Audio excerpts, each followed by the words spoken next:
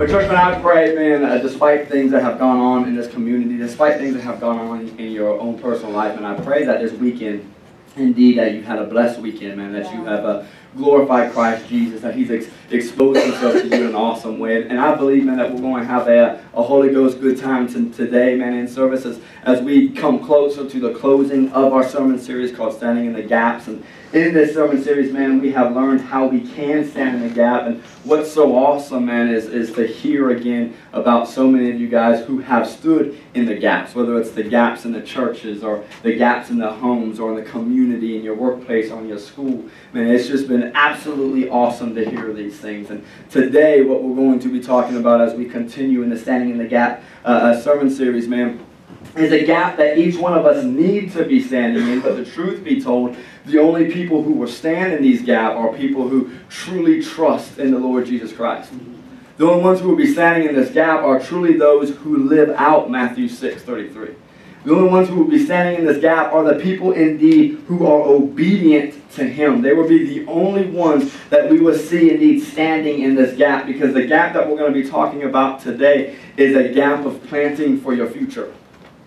Planting for the future, your future, the community's future, this church's future. You know, right after, not long after the signing of the Constitution of the United States, a baby named John Chapman was born in Massachusetts. Many of you guys may know exactly who John Chapman is. But not much is known about his early years, but what we do know is when he became a young man, he began to work in a western Pennsylvania cedar mill. And in the early 1800s, Pennsylvania was on the move for the westward frontier of our nation. Some began to move westward, and some past the boundary that they've already felt comfortable with. But many believed that the country was still too rugged, too rough, too underdeveloped to begin to leave those sections of the world that have been developed and to go out and settle. But it was one day while John was at work at the cedar mill that he began to become possessed by an idea, possessed by a vision that grabbed his heart to become one of the influential in preparing the future for our great nation that he could have ever dreamed of in his entire life. One obvious byproduct of working in a cedar mill was that of seeds. The cedar mill produced piles and piles and piles of apple seeds. Now, many began to look at these mounds of apple seeds as absolutely useless, but one man saw their value. One man saw a vision. One man began to understand the gap that he could fill with these seeds. It captivated him. It was the main focus of his vision that God Almighty had given him. And one day, after planning like crazy, he began to fill large bags with these seeds. He goes to his foreman and he lets him know that indeed he wasn't giving a 2 weeks notice, but his vision called him to leave now. So indeed he quit his job and he prepared to head out west. And as he traveled, he planted apple trees all along the way. This young man was clever in Holy Ghost. This young man had a purpose in Holy Ghost.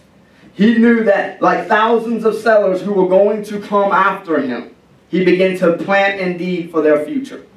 He began to plant for the vision of our nation with its westward expansion. He saw the difficulty in this challenge indeed that the West had held, so he was going in there to meet this challenge. He knew that with the increasing multitudes that were eventually going to settle and begin to establish families all across our great nation, there would be little available to sustain them during their travels and to secure them while they arrived at settling sites. So all along his travels, where farms might be, where farms would not be, where people might stumble, where he knew people indeed would be, he began to plant all types of apple trees. Seeds in all these places, man. And he did this in the expectation that when the pioneers would follow him, fruit would already be available and waiting for them. Yes, indeed, man. John indeed faced elements. He had to learn how to begin to intermingle with Indians. He had to begin to learn how to get through hardships in order to truly pursue his dream. This was a man of faith. People say that he was committed to Christ like crazy. shared his testimony everywhere that it was that he was able to go. It was said about him, John Chapman, that not only did he plant physical seeds in the ground, but that he carried around the most special seeds, and that was the spiritual seeds that he planted in the hearts of every man and every woman, every boy and every girl that he came across, that he met, that he ran into. He shared the gospel of Jesus. This was a man with a vision for the future. This is a man who saw tomorrow's possibilities. This was a man who stood in the gap for his country and sowed into it in faith. And those who came after trying to debunk what it is that he has done. People who want to make a living off trying to debunk history have indeed labeled him as insane. John Chapman, many people try to tell you was insane, but think about it, they probably think the same about us. People who are so sold out for a vision that indeed we will leave everything behind to bring our vision into reality. The vision that Christ Jesus has given us. And that's exactly what it is that he did. Truth be told, John Chapman is not just the only. There were many among men and women in his time, man, that sowed into making our nation the great nation to God be the glory that it is that we live in today. But if you begin to go out and look, man, there is a small monument in the heart of America, in Indiana, that indeed you can go there and they have a small burial site for John Chapman. But what's cool, man, is if you begin to look into it and if you go there trying to find the name John Chapman, you're never going to find it. Why is that? Because the settlers who came after him, man, and had food already available for their family, gave him another name. Johnny Appleseed. Right. Perhaps some of you guys know that man. This is a man, praise the Lord, who had an awesome vision. This was a man, praise the Lord, who stood in the gap for his family, who stood in the gap for your family, who stood in the gap for settlers, who stood in the gap for this great country that he loved, that he knew God had blessed him to be a part of. So indeed, he stood in the gap. Church, I have to ask you, how about you? Do you stand in the gap for your country? Do you stand in the gap for your community? Do you stand in the gap for your family? Do you stand in the gap indeed for your church? Because that's what it's about. It's about standing in the gap. And when you begin to plant for the future, do you plant for the future of your life, for your family's life, for the life of the church? Do you begin to plant for the future for those who are unsettled in their walk with Christ, going around to and fro, man, not knowing what life is going to bring them, lost, dazed, confused? Do you begin to plant seeds so that they could indeed come in and eat? Because that's exactly what Johnny Appleseed did. And Philippians 4, 10 through 18 says this. This is Paul. He says, "How I praise the Lord that you are concerned about me again. I know you have always been concerned for me, but you didn't have the chance to help me. Not that I was ever in need, for I have learned how to be content with whatever it is that I have.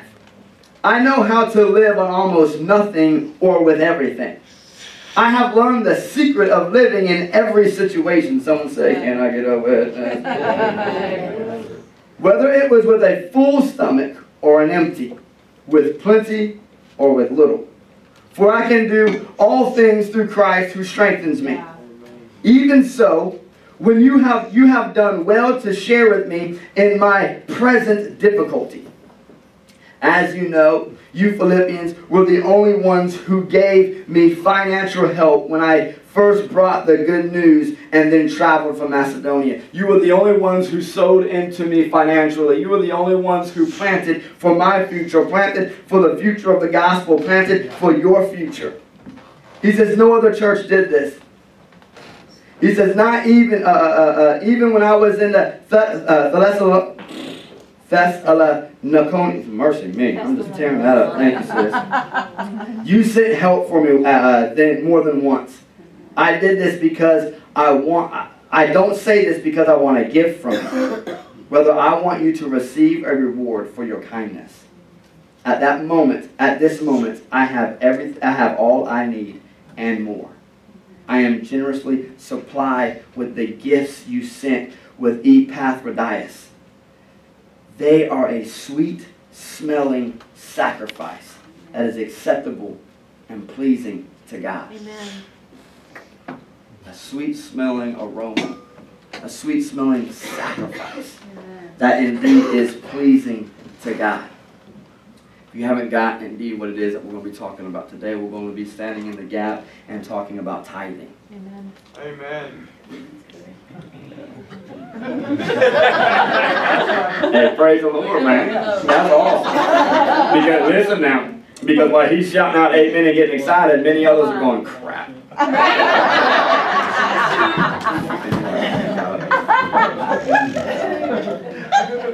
Baby, don't you gotta go to the bathroom and then I'll just follow suit? How many of y'all used to do that at restaurants? Whoa. But indeed, we're going to be talking about tithing, man, or we could go New Testament, since I understand like a lot of times when we're going to talk about tithing, some people go, well, tithing, Pastor, is Old Testament. I'm a giver. Okay, well, that's awesome, because if you're not a tither, 10% like Old Testament says, then you're a giver. And New Testament says that if you're a giver, then you give far more than 10%. So what are you, a tither or a giver? Can I get away? So it's just absolutely awesome. And so praise the Lord. But that's indeed what it is that we're going to be talking about today. We're going to be talking about those givers, those planters, those people who indeed plant for the future. Because a planter, a sower, a tither, a giver, understand that they are sowing into a harvest. Yeah. And to sow into a harvest is awesome. That's right. These are people on a mission, and they know that their mission indeed is one of the most important and the greatest missions in this world. It is to see to it that the message of Jesus Christ continues to be spread. Yes. Yes. That is absolutely awesome for those people who are so willing to be so faithful indeed in their giving, to be so faithful to listen to what it is that the Word says. Good. So we say thank you to those, man, who indeed are so faithful in their giving. Because understand, you support this church. This church does not have a backing. And I'm not up here, listen, we're not up here having a TV, although I love TVN, but we're not up here having a TVN telethon or a praise-a-thon to try to get you guys to sow in. I'm simply teaching you to work. But I will say to God, but we're to drag on my God, that this church has no backing. We don't have a backing from the Baptist organization, the Methodist organization, Catholic, or Assembly of God. No, we have the backing from Holy Spirit and the obedience of Holy Spirit-filled people. That's our backing in the mighty name of Jesus. So we say thank you for those of you who are faithful in that, because not only do you support this church, but you feed, you help feed, and you support everybody else in the church who does not. So to God be the glory indeed for you. You are awesome. But what's so awesome, and those who are faithful in their giving, they're more than just tithers, man. And they're people with a vision. There are people, man, who will see to it that Source Church's vision will continue to go on and do what it is that Christ Jesus has called us to do. You support it. Every time we pull in a crack addict or a drug addict off of the street, you've sold into that. Every time we're able to send somebody to the house of prayer, you've sold into that. Every time that we're able to spread the gospel of Jesus Christ, you've sold into that. Every time somebody's able to bring a loved one into the church and their loved one's life gets radically changed, not because of us, but because of the Holy Ghost, you sold into that. Every time that we are able to get horror mamas to begin to turn their life around and deadbeat daddies to begin to turn their life around, understand you sowed into that. And it's absolutely awesome. Every time we bring in the broke, busted, and disgusted, and they begin to get restored and renewed and refreshed, understand you have sold into that, and it's absolutely awesome. You supply this church and you allow its vision to keep going. Visionaries, man, dig deep in the mighty name of Jesus. They are somebody, man, who is able to see into tomorrow.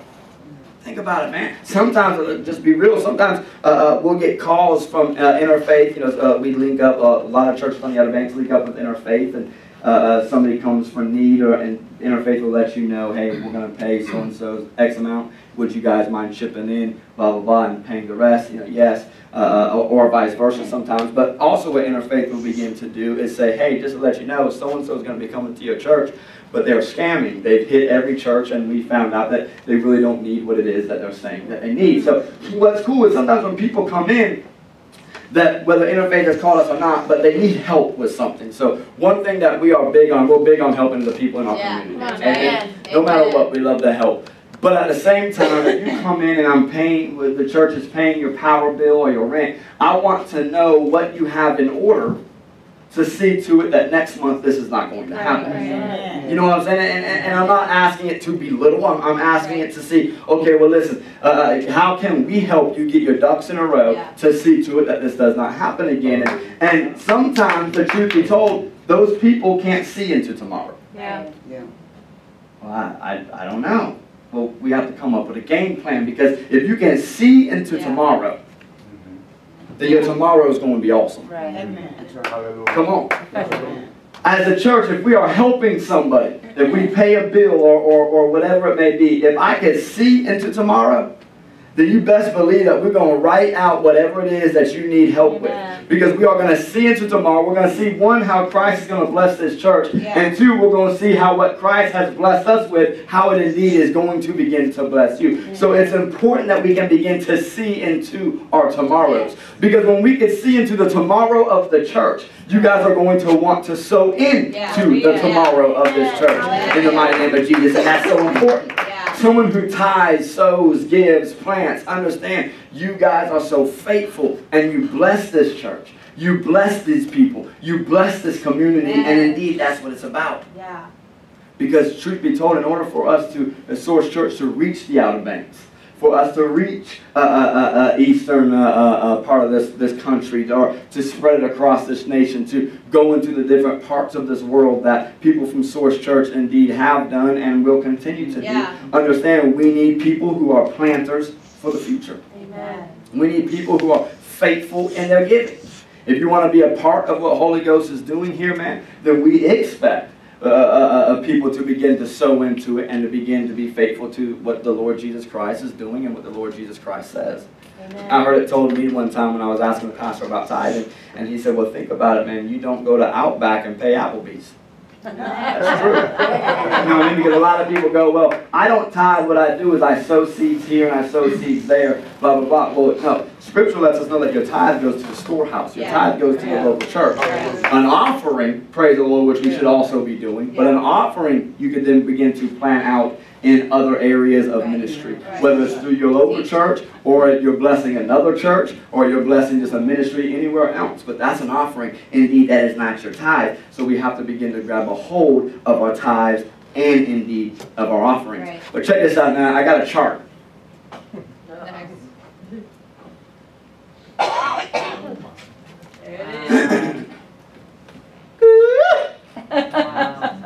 So people who do not tithe, 77%. People who tithe, 11%.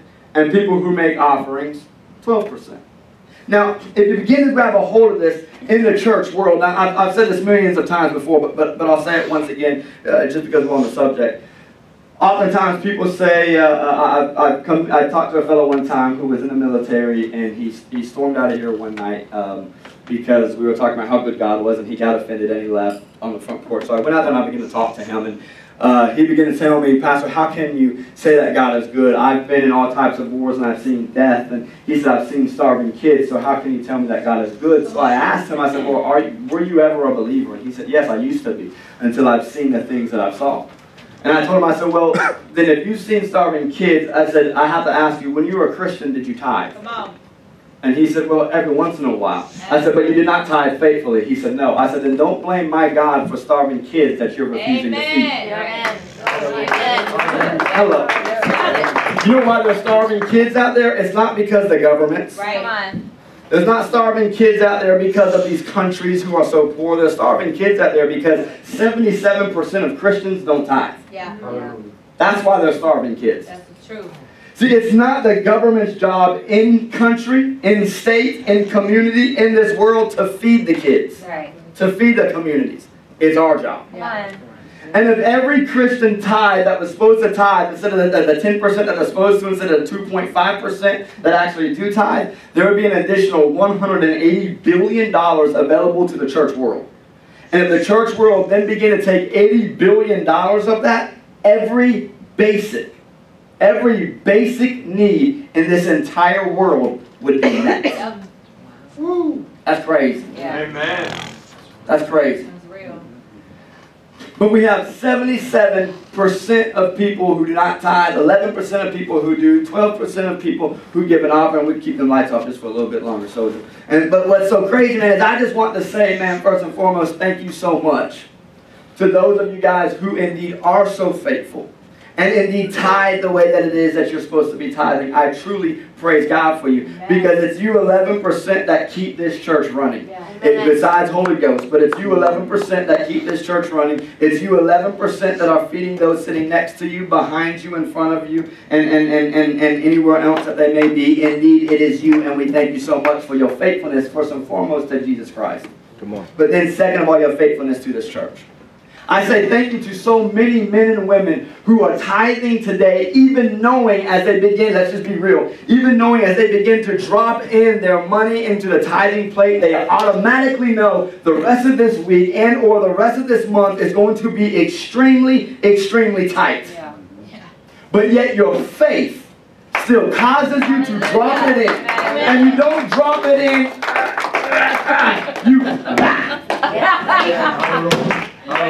right? And to that, man, to God be the glory, I say thank you, and yes, indeed, because it is His anyway. And third, to God be the glory, I say thank you that you love your family so much.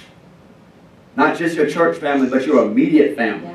That you begin to plant seeds for their future. Amen. I say thank you that you love them so much, that you're going to be so faithful to what God's Word says. So husbands, if you're married to a tithing woman, wives, if you're married to a tithing and a giving man, shut up with your nagging. That's right. Amen. Amen. Stop with your complaining. Amen. Stop bickering her. Stop nagging him, because it becomes so obvious to me when I begin to read Scripture that he cares more about your family, that she cares more about your family than you do, because they're willing to be so faithful to what the Word says. We just going to be real in church, amen? So come on, somebody. That's what the Word says. But can you just imagine for a second? And we're not just talking about a Source Church. Let's look at this as global. If 77% of the church world begin to come and be faithful like 11%, my God, what we could begin to do. Yeah, that's right. But now let's look at it for Source. If this 12%, just the 12%, came into the 11%, my God, can you imagine what the church would be able to begin to do? I love it. I absolutely love it when people begin to come up to me and pass, you know, why isn't this wall down? Or why isn't this taking place? Or why isn't that taking place? And then I love to go, well, have you been tithing? Oh, well, it's just been a little tough this week. Yeah, tell me about it. Come on. Hello. You know what I'm saying? We all understand it's been a little bit tight this week. But some of us also understand faithfulness and obedience and trust. And that's 11% of us. But can you imagine if the 12% became into this 11%, and if this pieces of pie just begin to get a little bit bigger? Can you imagine the needs that we would be able to meet within house, whether it's on the house or the people, and the needs that we'd be able to meet upon our community? That's right. Because I am a firm believer that the government, again, should not be assisting our people. Right. It should be the local church. Yes. But as long as there's only 11% of church, then it's never going to be able to do what it is that Christ has called us and commanded us to do from the very get-go. He never once said, rely on the government to meet the needs of the people. No. When his disciples said, Jesus, there's so many of them, can't you send them away? He said, sit them down and you feed them. Yeah. He didn't say, go to DSS. He didn't say, go to Interfaith. He didn't say, check with this. No, he said, you feed them. Yeah. I believe that I have a responsibility as the pastor of this church to feed his people in the mighty name of Jesus. But I need help, far more help than just 11% of my people in the mighty name of Jesus, so that indeed we can truly begin to feed His people. Meet the needs of every man, woman, boy, or girl that comes in here for assistance. That's what we need now. So I break it down to you like this. Paul says, I praise the Lord that you are concerned about me again. I praise the Lord for the Johnny Appleseeds who actually begin to sow into the vision that Source Church has, the vision that Christ Jesus has given us, that your faithfulness to sow into it is absolutely awesome. Those who are planting a crop, not just for themselves, but you're planting a crop again for other people to come in and eat on. Yeah. You are awesome. Yeah. Thank you. Hallelujah. Thank you, Jesus. He says, I have learned how to be content with whatever I have. Now, this is the thing. I have learned to be content with whatever I have. I believe that the reason why the majority of believers do not tithe like they're supposed to, do not give like they have been entrusted to do, I believe the reason for that is simply because we are a people who are not content with whatever it is that we have. Tell it. Right. We're not content with knowing that our financial week is going to be a struggle. So since we're not content with that, instead of being the 11%, perhaps we pop into the 12% and we'll throw in a $5 or a $10 into the offering plate.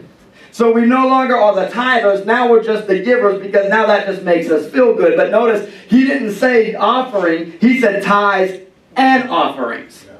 So then what we begin to do, since we're not content with anything and everything that we have, so we begin to become the 11 to the 12, or we hop from the 11 to the 77, or the 12 to the 77. And since we're not content with everything, well then the truth be told, I'm just not going to give. So since I'm not content with having it to be a little bit of a struggle this week, I'm not going to give. So what I would rather be doing is rob God. Right? Instead of being spiritual and know, yes, it might be a little tough, but I'm still going to be faithful. I'm still going to be obedient. I'd rather be fleshful and stay in the 77%, because then, after all, things might be a little bit less tight. But check this out. He says, I'm content. If you begin to break down the word content, it means to be contained. So, in order to find out what Paul is actually saying, we have to look into both of those words. Contain means to be restrained, to have a restraint, to have calmness, to be controlled. So what Paul is actually saying, man, is he was restrained from freaking out when things didn't look like they were going to work out. Well, he wasn't restrained from his flesh, because his flesh would not want to sow in to be faithful like he was supposed to be. So he had to be restrained from the supernatural. Yeah. He had a calmness about him, even when things didn't look like he was going to be able to pay all of his bills. Even when it didn't look like he was going to be able to put food on his table, he had a calmness about him. Why? Because he understood that his faith was controlled not by his flesh, but his faith indeed was controlled by Jesus, who ruled and reigned in his life. And since Jesus had control over his life, since Holy Spirit dwelled all up inside of him, he had no choice but to have a calmness come over him, because he knew that despite the way things look, despite how tough things are going to be, God Almighty is in control. Everything and anything I have is in the hands of God Almighty. If my full belly is in the hands of God, my empty belly is in the hands of God. And whether I'm feeding on a lot or I'm feeding on a little, I know that my God will sustain me. So I am content with indeed whatever it is that I have. And truth be told, what Paul is saying, with the little bit that I have in my hand, if I place it in the control of God's hand, it's going to go a whole lot further than all of it that I have in my hand if I try to stay in control of it. And we have to indeed begin to grab a hold of that. If we allow Christ to control every aspect of our life, then that 10% that we're asking him, that he asks us about, is going to go further. 10% will go further than the 90% that will be in your hand. That 10% is going to go further than the 100% if you refuse to give. That's going to be placed in your hand. Well, I just can't afford to do that. Well, you can't afford to do that because oftentimes what Christians mess up is we do that last. When indeed he calls us to do that first. You'd be amazed that that's the first offering, the first fruits that you give, the first Yeah. check that you write, the first money pulled out of your check. If you begin to do that first, you would be amazed at how far that 90% of your money would actually go. Does it mean that things aren't going to be tough? Nope. You might still have tough times for a little while. But just like Johnny Appleseed, man, when he began to plant those apple trees, Right. they didn't automatically, "Wing! Whoa, wow, I just threw a seed in the ground and look at this tree." It took time, man. Yeah. But I will promise you this. Blessings from being faithful, blessings from being obedient, indeed are going to come because Yes, my sir. God said so. Yeah. His word does not return back void. That's right. Oftentimes, though, we believe that we can't afford to tithe. And when we say these things, it's because we are not content in our faith. We do not believe that everything that God says that God is going to do, we begin to put a restraint on God's blessings. We have no calmness in our faith. Many people have no calmness in their faith, and then they'll struggle and they'll bicker back and forth within themselves, and then they end up tithing, and then they end up causing a war within themselves. Why? Because they're not even tithing and offering the proper way that He tells us to. So we are beginning to be controlled, not by Holy Spirit, and giving in obedience and giving in joy, Yeah. but indeed we're controlled by our flesh. Right. And now we're giving out of anger, we're giving out of frustration, or we're just simply not giving at all, and then we become a thief and we become a robber. Right. Now I'm just talking That's scripture, amen? Right. Well, I can't afford to be a Johnny Appleseed, then I would have to ask you, well, not being a Johnny Appleseed, how's that working out for you now? Come on. That's right. It's tough. It's hard. I need this and I need that. Well, then begin to be a Johnny Appleseed. Because if you're like me, sometimes, indeed, yes, you're going to have a whole lot of month at the end of the money. Yeah. That is true. Come on, somebody. But what's awesome is when I run out of that money before that month is done, Christ Jesus always Yeah. shows up. I promise you, I've never missed a meal unless I was fasting. Come on. I've never slept out on the street unless I was camping. Nice. I've always had a roof over my head. Amen. There's been times, I've shared this before, but there's been times that we've tithed and paid bills, and then we realize, no, we only have 32 cents in our checking account. Yeah, see, pastors struggle too. Right. Come on. But you throw in that offering bucket, we're not sticking in our pockets. Right. Come Right. on. But what's awesome, man, is then Holy Spirit begin to speak to my sister. My sister shows up with half a food line at my house. I just felt like that. You know what I'm saying? He always shows up, and it's awesome. Amen. Yes. And it's so radical, man. It is. But that's where your turnaround begins to take place. He says, So good. I know how to live on almost nothing or everything. I have learned the secret of living in every situation, whether it's full of stomach or empty, with plenty or with little. I can do anything through Christ who gives me the strength. Even so, you have done well to share with me in my present difficulty. We want to share with everybody in their present difficulties. Amen. Amen. And we're able to share with you in your present difficulties and able to sow in financially like the church of Philippians did to Paul when indeed that 11% begins to climb. Now we're doing it to God be the glory with the 11% because of the supernatural Holy Spirit that it is that we serve. Amen. Praise the Lord. But He don't want us to stay at 11%. Right. He wants us to go up. But He says, you know, you, Philippians, are the only ones who gave me financial help when I first brought the good news and traveled from Macedonia. No other church did this. And I love, he says, I don't say this because I want a gift from you. Rather, I want you to receive a reward for your kindness. I want you to receive a reward for your kindness. I don't say this, church, to get your tithes. Because again, the truth is I don't get your tithes.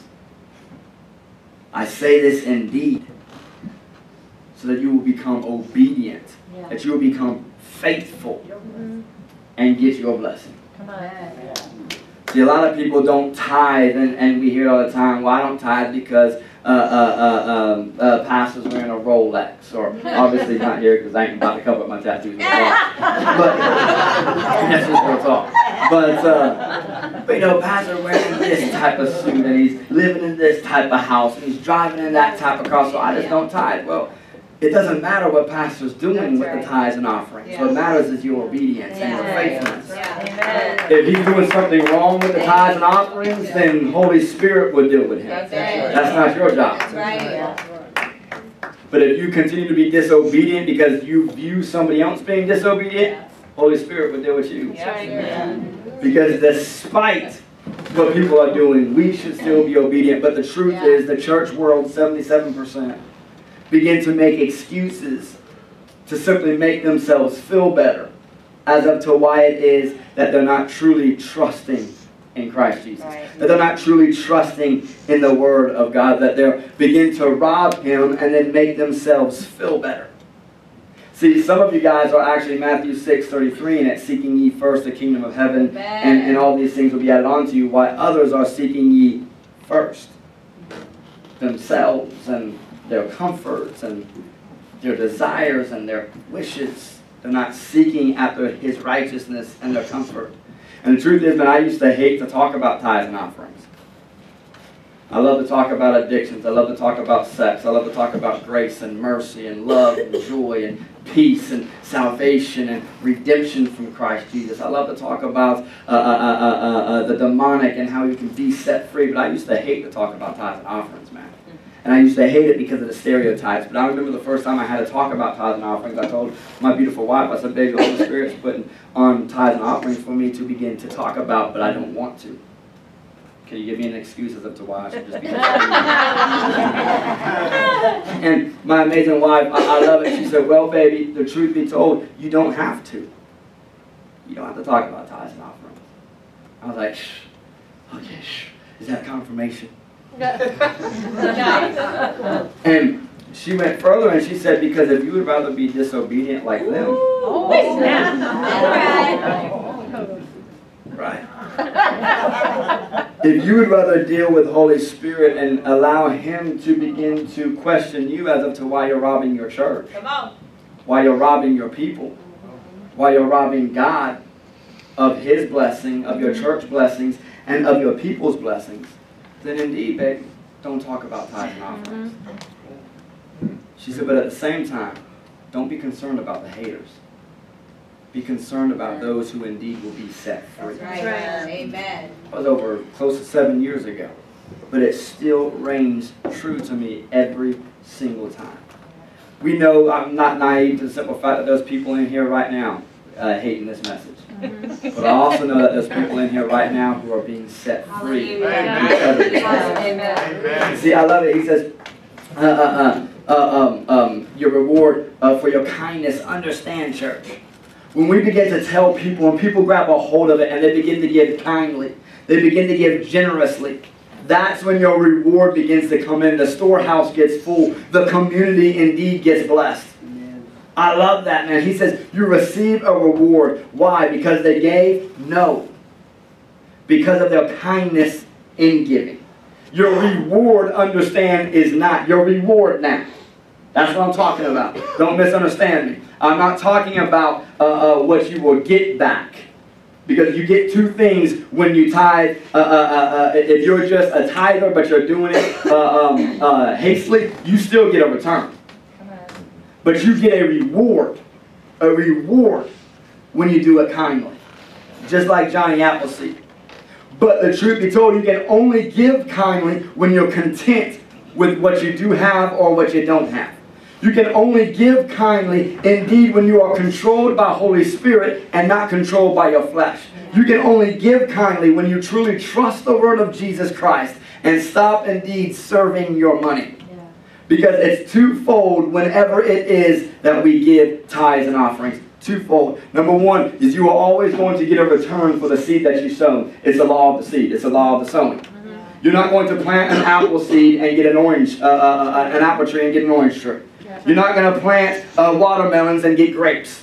you are going to get the seeds indeed that it is that you sowed. So you sow financially, you indeed are going to reap financially. You're going to receive what it is that you sow.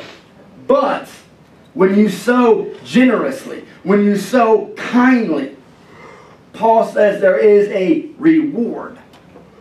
You are going to be rewarded. It will be as if it will be deposited into your one, spiritual account, and two, we see it oftentimes into your physical account. Yeah. But indeed, you get a reward. You're always going to get the law of the seed. What you sow, you will get. But not everybody is going to receive the reward that comes with sowing indeed kindly.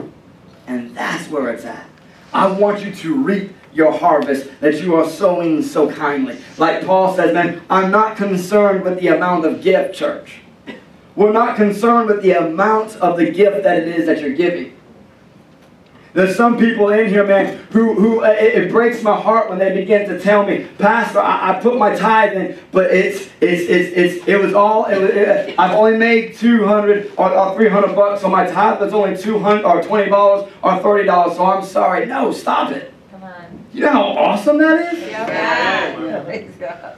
Truth be told, your 20 or 30 bucks off of your $200 or $300, you are being so faithful, and your reward is going to be far greater than the one who is giving out of the abundance. Amen. Because you're giving out of what you don't have or without. In the mighty name of Jesus. Right.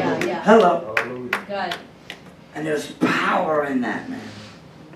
When you begin to sow in like that, when you're kind in your giving, instead of he who was giving $1,000, but yet he's doing it hastily. He's doing it, man, out of arrogance, or he's doing it out of anger and frustration. He hates the fact that he's getting ready to drop his $1,000 in there, but yet you so willingly and joyfully sowed in that $20 or $30. Understand, man, your reward is going to be far greater, because it's not based on the amount of the gift. Right. It's based on the spiritual faithfulness indeed to give the gift.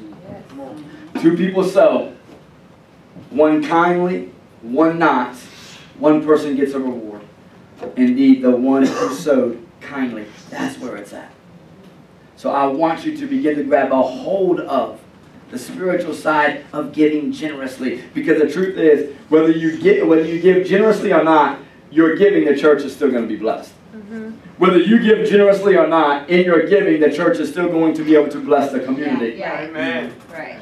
Because I guarantee you, what we receive, we give kindly. Right. Amen. So you cannot give kindly, still bless the church, and the church is going to still get its reward, because we are going to then give out kindly. But I want you to receive your reward. Good. Not only do I want you to have the law of the seed, but I also want you to have the reward that indeed comes with it.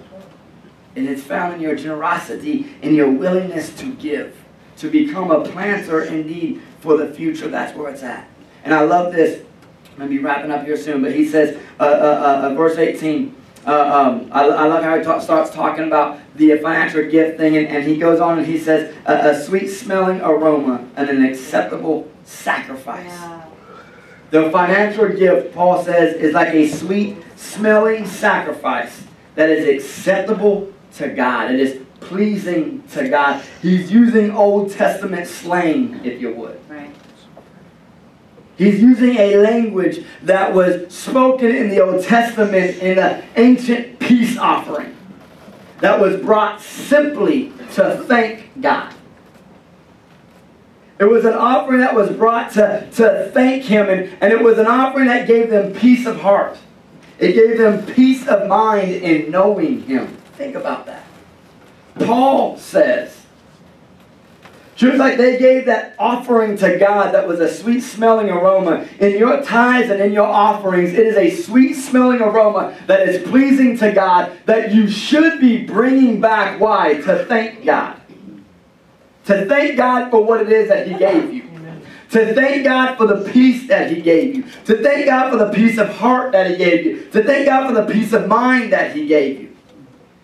And if you are indeed knowing Him, then that is when you will give kindly. Amen. When you know Him, that is indeed when you will be a planter of the future. Not when you know about Him. But indeed, when you truly know Him, when you truly have peace of heart, when you truly have peace of mind, because of your faith in knowing Jesus Christ, that's when you're given kindness. And that's when that circle begins to come back all the way around, back to you. You give, and it's back to you. You give, and it's back to you. You give, and it's back to you. Jesus. People who encounter grace, Yeah. people who receive grace, people who are changed by grace, give graciously. Hallelujah. They give graciously. Why? Because they are so thankful Yeah. for what it is that God has given them. Yes. When we stand in the gap and become Johnny Appleseeds, when we stand in the gap and become the church of the Philippians, and we know that it's not just in our giving, but indeed it's the way that we give. Kindness, generosity. It's not just out of joy, it's not just in the relationship of Jesus, our loving relationship in Jesus, but it is also because we recognize the unique opportunity to sow in for the future of our families, of our church, of our community. If I can have my worship team come up. And we have this opportunity indeed by giving.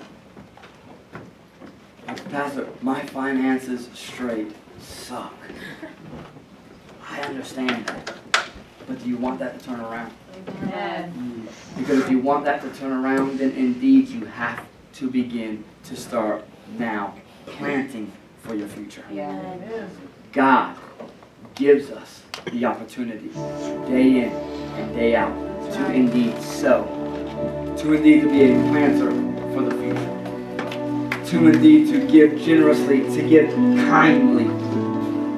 So my question is, will you take advantage of the opportunity that God has given you? Will you take advantage of the faith that Christ is giving you? Will you take advantage of the calling that Christ is calling you to do? Will you take advantage of feeding your family, feeding your church, feeding the community? Will you take advantage of that? And or indeed, will you continue to rob God and fail? Truth be told, church, it's up to us. Well, I got a light bill due and I don't know what I'm going to do. You're going to trust God. And you're going to seek Him. And in your faithfulness of still giving, His faithfulness is He's going to give to you. In your kindness of giving, even though you know it's going to be tough, He's going to rock your world with some kindness. It is going to straight up blow your mind. So indeed, will you begin to take advantage of it and sow your seed? Now watch this. The principle of tithing and the principle of sowing, the principle of giving indeed for our future is found when we take advantage of the opportunity of advancing the kingdom. Why do we tithe and offering? So the church could get big and make the church look so pretty? No. Why do we tithe? To feed pastor and staff? No. Why do we tithe? To advance the kingdom of heaven. That's why we tithe. To do what it is that Christ Jesus has called us to do. And when we begin to take advantage of that, take advantage of it for our families, take advantage of it for our church, take advantage of it for the community, and we begin to do this day in and day out like it is that we're supposed to be doing, when we begin to sow those seeds, planting for the future, that is indeed when your future will begin to get turned around. So what we have to do is begin to fill our bags with seeds, just like Johnny Appleseed did. And we have to begin to walk out sowing these seeds. But with each seed that Johnny Appleseed sowed, you can only imagine how he was like, man, and I know a tree is going to be here. And I know a tree is going to be here. And I know a tree is going to be there. I am so excited, God, about these trees that you're going to cause to spring up. Can you imagine if when that tithe and offering bucket came by, we stopped going like this, stopped going like this, stop going like this, but begin to go, I know. I know my tree's coming up. I know the community's tree's coming up. I know the church's tree's coming up. Bring that bucket back here. I know that I know that I know. Take the bucket and sow it. Can you imagine if indeed we begin to live like that. Yeah. Begin to sow in, expecting Yeah. God to move. And to be Hallelujah. so generous in your giving that you know that your generosity is going to indeed reap a reward. Understand, we are not going to rob you, nor will we ever rob you from your opportunity. But what I ask and what I encourage is that you don't rob yourself. Amen. Will you pray with me? Father God, we thank you. We praise you. We love you. God, we give you all glory and all honor. Lord, and I thank you, Jesus. I thank you, Jesus, that the other day, this is an awesome story, church.